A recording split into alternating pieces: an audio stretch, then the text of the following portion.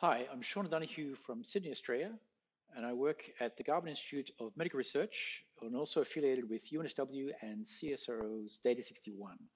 In this presentation, I'm excited to share with you our work on systematic modeling of SARS-CoV-2 protein structures. This is part of an ongoing international collaboration with researchers also at the Technical University of Munich in Germany, as well as UCL and the University of Dundee in UK. So I'm going to talk very briefly about the modeling strategy that we used, a little bit about the data sets involved. Mostly I'm going to talk about strategies we've developed to visually explore these data and a web-based resource called Aquaria that we've integrated them into. I'm also going to talk very briefly about some of the insights we've gained into COVID infection. And finally, I'm going to finish with a few words on how some of the insights we've gained might be able to help accelerate COVID research generally. So our analysis began with the 14 protein sequences given by UniProt that comprise the viral proteome. So we took each of these sequences and attempted to match every part of those sequences against all the available protein structures across all organisms using the machine learning methods outlined below. And this generated a data set of 872 sequence structure alignments. Now, on the one hand, this is great. This gives us a wealth of new data about molecular mechanisms in COVID that's not readily available from other related resources. But on the other hand, it also gives us a new problem. How do we take such a large and complex data set and make it actually usable and useful for other researchers? Essentially, our solution to the problem was to invent a novel layout for these data based around the organization of the viral genome. And the next few slides, I'm going to introduce you to elements of this layout, beginning with one of the viral proteins, a protein called NSP3. So in NSP3, our analysis found a region called the Macrodomain that had 144 matching structures. Now, many of these matching structures were like this. They were the structure of related viral proteins. And in fact, most of the structures we're going to be looking at are going to be like this. They're going to be different from the actual COVID-19 sequence. And so to be clear about these differences, we highlight every amino acid residue position where there's a substitution with a dark gray coloring. Across most of the proteome, the best structures derive from the SARS virus. As you see immediately with the same visual encoding, that this is a better model to COVID-19 sequence. This structure actually also contains an insertion, a region of the sequence that's not present in COVID-19.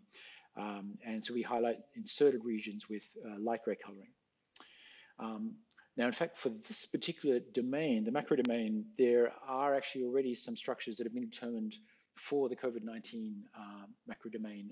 And so here's one of them. And as you see, no black marks. So that's actually the structure of the COVID-19 region. And in every case where we have a match, we choose one thumbnail image, and this is usually the structure with the highest sequence identity to the COVID-19 sequence. So this is the structure that we chose to represent the 144 structures that match in that region. Now, the macrodomain turns out to be quite interesting for a number of reasons. So one is that of the 144 structures, 56 of them match to viral proteins, but others match to host proteins, including 47 that match to human proteins. So one way to read this graph is it says that the viral macrodomain potentially mimics these human proteins. Going back to the NSP3 sequence, we found an additional 5 regions of the sequence that also had matching structures.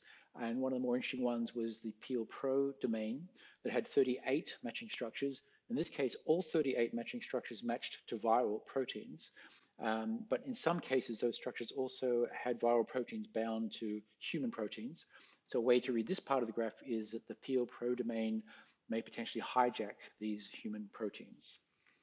So again, returning to the sequence, this still leaves 3 regions where we had no structural matches. This means that the sequences in these regions was not detectably similar to anything that has ever been solved by experimental structure determination methods. So we call these regions dark regions, indicating that we have almost no knowledge about macromolecular conformation. So when we repeat this analysis across all of the proteins from COVID-19, we see that the dark regions account for perhaps a third of the proteome. And of the remaining 2/3, this graph effectively summarizes everything we know structurally about the proteome. In addition, we've also highlighted in the graph every case where we have evidence of potential mimicry of human proteins or hijacking of human proteins that are supported by structural evidence. So we integrated this graph into a web-based resource called Aquaria. And in the next few slides, I'm going to show you a screencast taken from the website and as a tour through how to use the site to explore these data sets.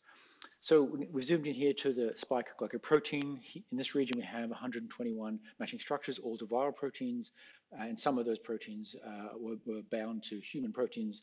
And most famously, we have the hijacking of the ACE2 receptor.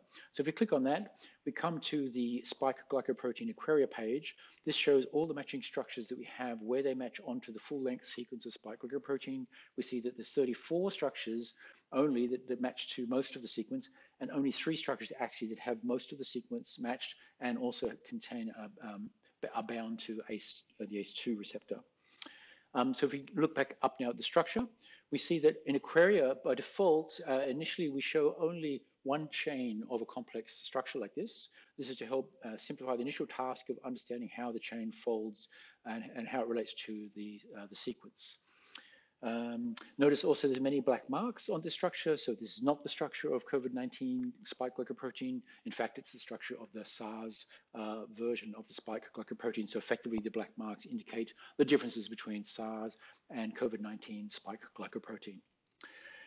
Now, to see the whole structure, we simply double-click on the background. This sort of zooms to that view. Here we can now more clearly see the ACE2 receptor at the top, and we see how it binds to one of the trimers. To get back, we just double click on any part of one chain, and that brings us back to that view where we focus on a single chain.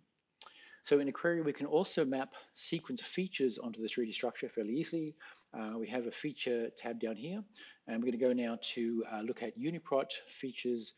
We have a range of them, but we're going to go down and choose just the domain features just for now. And that's going to color the structure by regions. Hovering over here can tell us the name of the domain and provide a link to more information. It can be more informative for domains to look at another set. We have the CAF feature collection. And this not only has sometimes more features, but has more detail about every features, including the function, interactive graphic actually showing the functions of these domains, as well as the phylogenetic distribution. And another interesting collection is the predict protein set. Lots of useful predictions about protein properties, but we're going to look at the conservation scores mapped onto the structure. We can see in the red or brown color the sort of central core to the trimer that's highly conserved, and then there's a lobe region that contacts ACE2. We can see that that's very much not conserved. Returning to the graph layout, and now let's move up to the mid portion of the genome, and we see one protein here has some very interesting interactions. It's got some potential mimicry going on, and those mimic proteins are potentially being hijacking other interactions in the human cells. So let's look at this particular potential mimic of the AQR protein and how it may hijack the interaction with the spliceosome. So clicking on here, this will open up a structure of AQR bound to the spliceosome, but using the viral sequence and mapping it on to that structure. And so here we can see the region of this complex structure where the viral protein matches. And that would be the region that's shown now with the coloring over there. And gray, remember, is non-aligned parts of the structure. So that's AQR. Most of it actually doesn't align onto the virus. It's only one small subdomain. And notice that the region that doesn't align is the region that actually contacts directly with the spliceosome. So based on this structure, we would say there's no real evidence that the viral protein would directly bind to the spliceosome, but it could still hijack the function of AQR, which is actually to ligate RNA during exon splicing. And actually, there's been a few very recent publications showing that RNA viruses can actually create chimeric proteins, combining both viral and host proteins together in one protein. And the potential hijacking of AQR might indicate one of the mechanisms involved in the creation of these chimeras, which would be exciting. Finally, let's go to the beginning of the genome and look again at the macrodomain and look in more detail at one of the proteins that the macrodomain may be hijacking, the macro H2A1. So clicking on this, we now see the structure of human macro H2A1. where we've mapped on the viral sequence to sort of see how that compares. To find out more about that macro H2A1, let's click on that chain. This will take us to the same structure, but now instead of mapping viral sequence, we're going to map the human sequence. So this will be a one-to-one mapping, so we should see no black marks. And we can understand now a bit more about the structure of this protein. It has a C-terminal domain, which corresponds to the macrodomain, a linking region with no structures, and a C-terminal, an N-terminal region rather with, it has a very familiar structure. This is actually one of the core components of the nucleosome complex, which leads to an interesting speculation that coronaviruses may influence the epigenomic state of host cells via mimicry of either the macro H2A1 or others proteins in that list. So that concludes our quick tour of the new resource, which is freely available online for you to explore at aquaria.ws/COVID. And with that, I want to add some final thoughts on how we can accelerate COVID research. Here's a speculation. Perhaps we already have gathered the data we need to make a significant breakthrough in treatment of this disease. Maybe we've even already done all the analysis we need, perhaps even using machine learning processes such as described in this work. Even worse, maybe we've got these data and these analysis results already available online in one of the many data resources and infrastructure that are available. But what's missing is we haven't organized those data visually in a way that researchers in the field can clearly see these insights. I personally believe that data visualization is one of the rate limiting steps impeding COVID research. Then again, I am probably biased as I have spent the last 20 years building the required talent stack, but I'm not alone. And together with colleagues, we've created an initiative aimed at improving the standard of data visualization in the life sciences. And over the last 10 years, we've produced a range of outcomes designed to be useful for biologists and biomedical researchers. Now, in the context of the pandemic, we're planning a series of focused discussions, especially with teams who are creating research infrastructures, with the common theme being how can data visualization help accelerate COVID research? To find out more, go to our blog. And for those who are involved in developing research infrastructure, I would encourage you please to get in contact. We also anticipate that some of these discussions are going to spill over into the upcoming VISB conference in March next year. So that covers all the points I want to address.